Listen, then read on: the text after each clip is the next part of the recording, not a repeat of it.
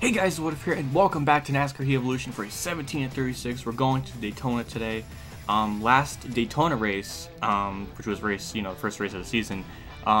Interesting first couple laps, and then I was by myself. So Talladega was about the same thing. So I'm assuming that's gonna happen today. So I'm ready to fall asleep. I'm a little bit tired, so maybe this race will help me, put me to sleep. So I'm looking forward to that because it is a good NyQuil. Teams were still a good amount away from the next part, which is the CNC programmer. So yeah, we're like 3 million away from that. We did re-sign the same Cheez-It sponsor, I believe, last race. I can't remember, but standings, we're still the points leader by 43 points over the 22 car. Let's go on the race settings. It's going to be on hard difficulty, 7% race lane, 2 times tire and fuel, and flags on all. So without further ado, let's dive into qualifying and see where we start in the race. It's probably going to be last, so I'm going to waste more of my fucking time. But you know what? This will help me get to sleep. Off of turn 4, about to head into trial in a couple seconds. My first lap was a 48.5. Let's see what it's going to be this time. Please. You know, it's unbelievable how I start last every time, and I was still a good decent amount off. And Ryan Blaney second? This game loves to waste my damn time. Oh my god, I was like, Jesus Christ, like 0.8 of a second off from 42nd. I mean, it could be the group qualifying thing. Wait, don't even do group qualifying anymore. Restricted plate tracks, I don't think. So that, none of this makes any sense. Here we are, the race is about to begin. Get ready. And green flag is out. We're underway here at Daytona. I'm starting 40th, so it's another last to first kind of challenge. I'm going to try to be careful because, with the wonky physics in the game, I don't want to careen and die.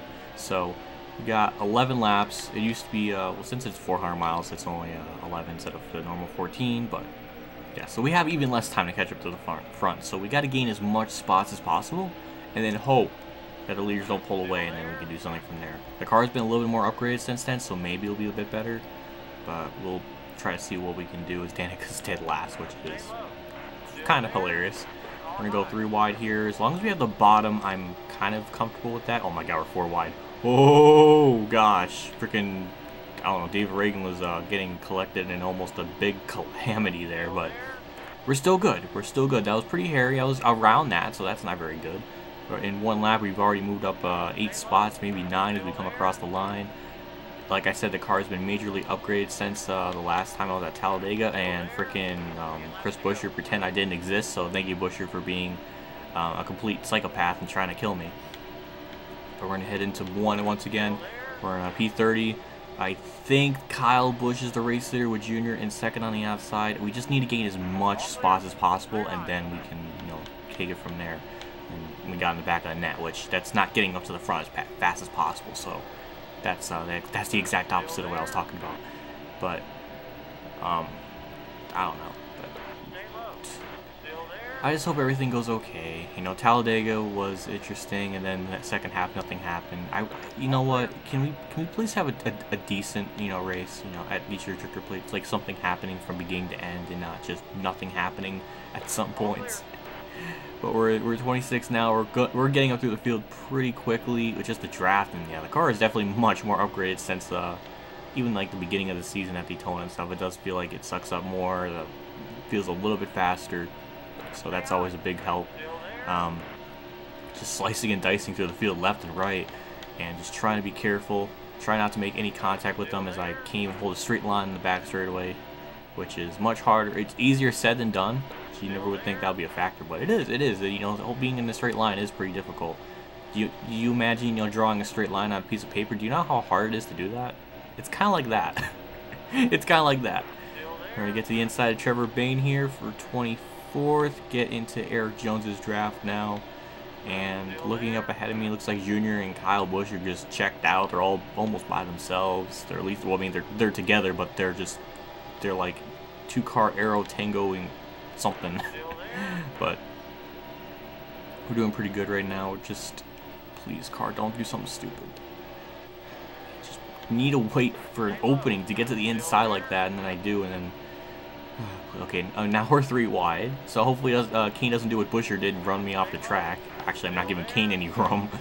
But we're gonna go into 3 here. Oh my gosh, Allmendinger didn't or kind of pinched me down a little bit, but we have our nose on the inside there. We get the position, or at least get side by side with them. Get 19th. Use McMurray's draft here. Try to get side by side with Newman. Go in the middle. Try to get by McMurray on the outside. This car just slices and dices through traffic like butter. Like it's just insane. We're gonna do the same thing here with Bobby Labonte and McMurray. Get to the inside. Go into one. Try to get Stewart's draft, and we should be able to do just that.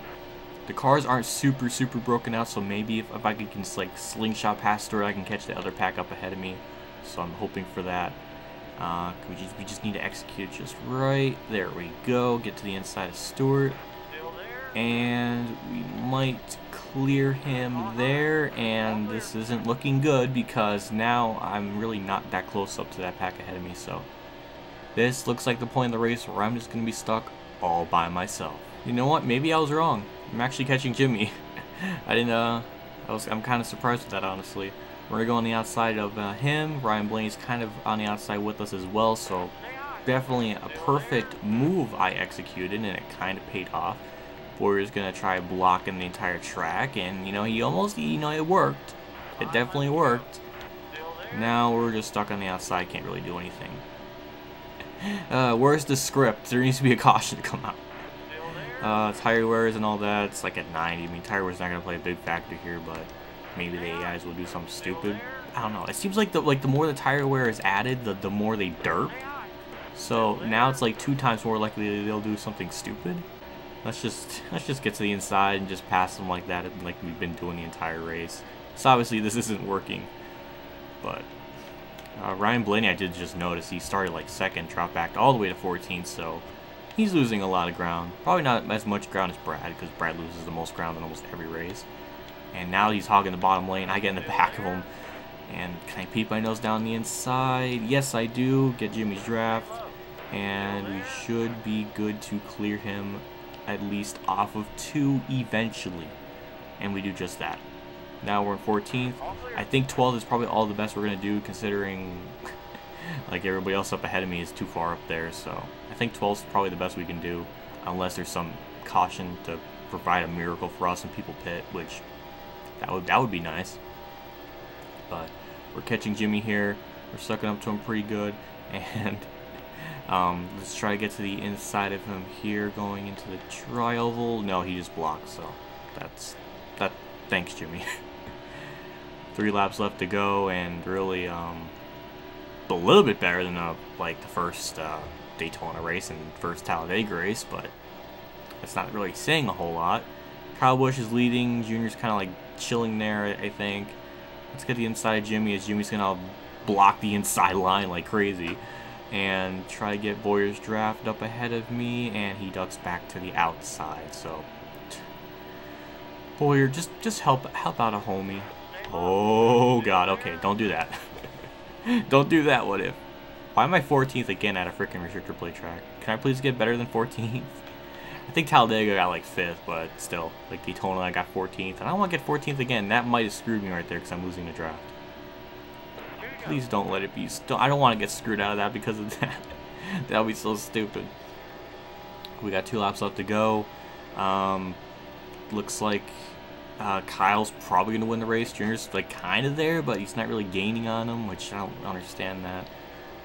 I mean, I don't know what I'm talking about, but try and get to Jimmy's draft here again. We should be able to get by him as long as he doesn't like block the entire track, which he's been doing the past 2 times I was trying to get by him. So we'll see. Get a good run on him, but it's like at the worst part of the track. But the car kind of stalls out. We get in the back bumper of him a little bit. Let's try to get to the inside of him going in the 4, off of 4, but it's not going to be enough. He has Boyer's draft still. And this is starting to get a little bit difficult. I just can't get by him. White flag's out one more time around the racetrack. Jimmy's just blocking the inside line as much as possible. I can't really do anything. If I try to go to the outside line, the car will just stall because nobody's up there to help me. So I don't know what exactly to do unless Boyer gets to the outside and helps me at, I think, the perfect time, which is like right now. I'm going to try that out and see what happens. Okay, that's not really working out. Now Jimmy's going the outside, so maybe this would help. And Jimmy's kind of blocking me again. Jimmy, you're doing such a good job at blocking me. It's starting to get a little disgusting here. I'm not really liking that all too much, but You see a couple cars up there, like looks like Menard, Logano, and Edwards, all losing ground up ahead of us, so they were losing pace somehow. But off of 4, Kyle Busch wins. Jimmy's gonna block us to the very end. We're gonna rub up on him, but not enough. So we got 14th again, so nothing was accomplished. Nothing was improved. First Daytona race was 14th, and then this one was 14th. Oh my god. Jesus Christ. Anyways, let's check out our earnings, or at least the race results. We get 14th again. Brad's probably going to lose, probably be beaten 40th. No, 39th. Okay, he beat one guy. That's good. Kenza got 32nd. Kyle Busch did win. The Biff got 7th and Mears 8th. I just saw that, so one Cheese It Bro at least got top 10. So that's something else. Race winnings, geez, it's going to be the worst we can really get, considering, I think we got our top 15, but that's really it. So it's not going to be that much. Not a big deal, but oh well. 355, that's not very good. Point standings, we're still going to be the points leaders, you see, by 38 points, and that was Kyle Busch's first win of the season. I just noticed that, so that's interesting. So he's locked into the chase. And Brad has another Tough Break award. I would love for somebody to like calculate like in all my Let's Plays up to this point, which has been 37 or 36 plus 17. That's like fucking 53 or something up to this point. How many times Brad has the Tough Break award? Because I swear to God, it has to be at least 15 to 20 times at this point. It's ridiculous. Next race will be at Kentucky. That should be a little bit better, considering we've been pretty good at the mile and a halves in general this season with all the upgrades, so that's nice. We picked up some new secondary sponsors. Again? How many secondary sponsors can we have that's not really secondary? It's like a 5th secondary sponsor. Let's look at that. Oh, look at that. Okay, so that technically is a new award, so say we get first, and then we're gonna go with 3rd for this, then top 5, and then top. Okay, so the game basically did it for me. I'm definitely gonna put in 1st because we seem to win a lot, so we're gonna definitely do that. The car is quick enough at this point. We don't really need any more upgrades. So 1st for that. Yeah. Okay. So 1st for that, 3rd for that one. That seems to be like the most in terms of pricing when it comes to like what the top 5s are. Like if you look at Moog top 5s throughout the entire thing, well, okay, 4 is the most, but the Eldrock one's the best one. So I don't know, we're just leave it as is. The game kind of added in for me with no issues, so yeah, not a big deal. So next race will be at Kentucky. Let's check out the chase standings real quick just to show you what's going on with that. So 7 people are already locked in, and Chase Elliott's just barely in on the bubble. So that's really it for this race. Next one will be at Kentucky. Thank you for watching. Like I always say, I do appreciate the love, feedback, and support all you guys give me in the comment section below, and as well as liking the video because it helps me out a lot in the long run. I'll see you all at Kentucky, and as always, have a good day, everyone.